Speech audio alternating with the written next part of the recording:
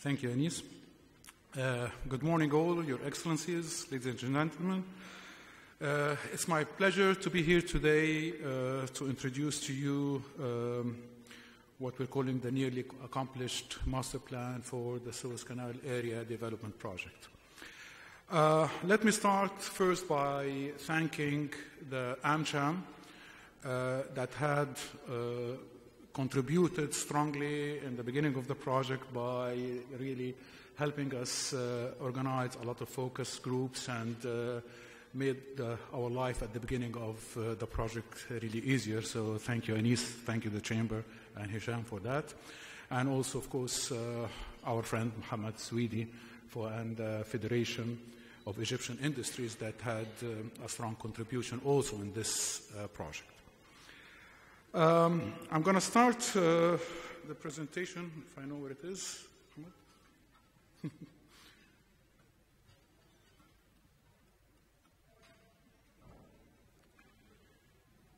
While we're getting this, is it the 22?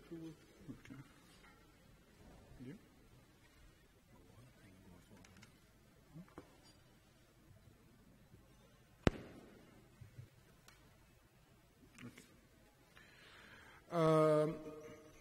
Due to time constraint, I know I have 10-15 minutes. I have nearly 800 slides, but we've managed last night to try to give you just a quick brief of the project and where we have reached.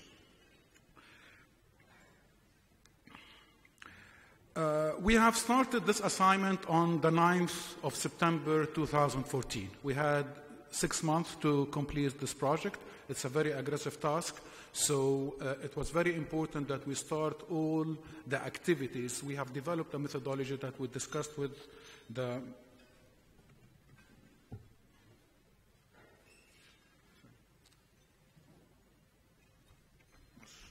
Okay, I thought it's there. Okay.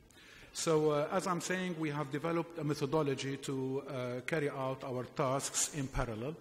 And it was very important that we get into the economic studies, the review of national and regional plans, sector studies, spatial potentials, benchmarking, and stakeholder engagement. All this started collectively on the 9th of March together, went into a SWOT analysis, developing a vision, coming up with alternative development strategies, and focusing on selecting the multi-criteria analysis to come up with an integrated master plan for a region, and of course with the needs assessment of infrastructure requirements and the like, and come up at the end with the potential roadshow.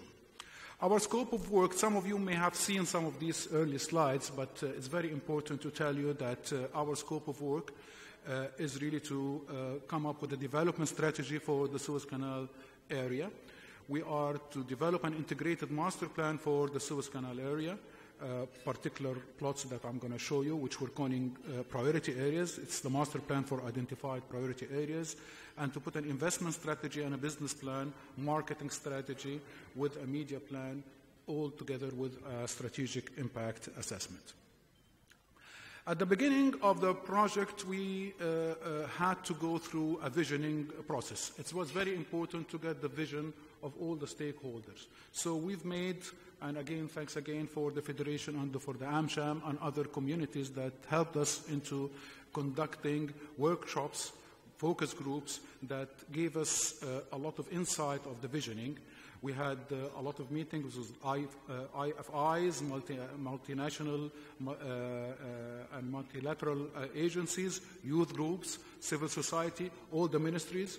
We have conducted these workshops, and basically it was very important to note that most of the findings of these workshops were very consistent.